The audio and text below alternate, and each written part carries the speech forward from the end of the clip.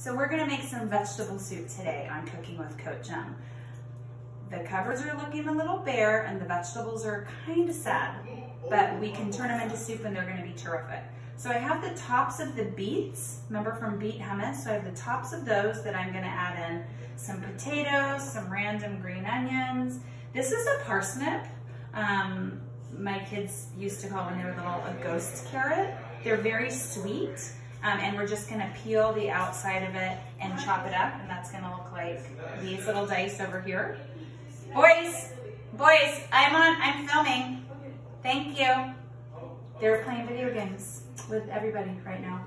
I've got some sad tomatoes that I'm putting in, carrots, celery, and some more random potatoes. So what I'm gonna do is I'm gonna toss them in a pot, put with some vegetable broth. I don't think I need olive oil, but the bottle's really pretty. Thanks, Imperfect Produce. I'm gonna put a little bit of seasoning and just simmer it on low until it's tender or until I'm hungry.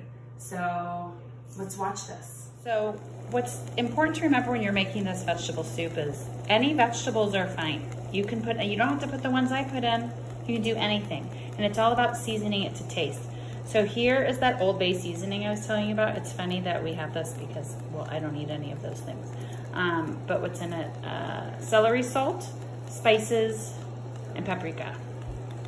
So I'm just like putting I have no idea, like that many dashes of it. And then stir it up and just let it cook. Look, I've never used the chopped beets before. I'm very excited for what this does. Oh, look that's a very large chunk. That will be like the lucky piece if you get that piece in your soup. So remember, a lot of these things are getting towards the end of their life, and we're just gonna turn them into delicious, hearty, yummy soup. So go check if you have any sad looking vegetables or some that are fresh and delightful. And let's cook this soup up. We're gonna give it a, I don't know, probably 45 minutes to an hour.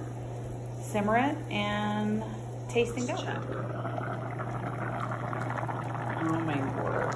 Do you see that bubbling goodness?